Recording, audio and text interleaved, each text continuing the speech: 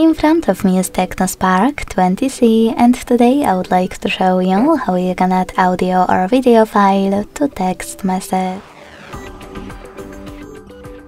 First of all, you need to open Messages app and select or create a chat.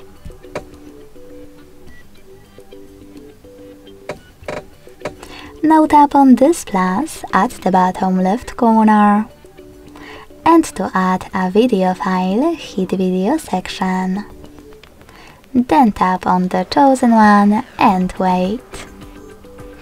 If you prefer to add a voice memo, you can create it and add it right away. To do it, tap on the Voice section next to Video 1. Then hold this microphone to record. And when you finished, let go.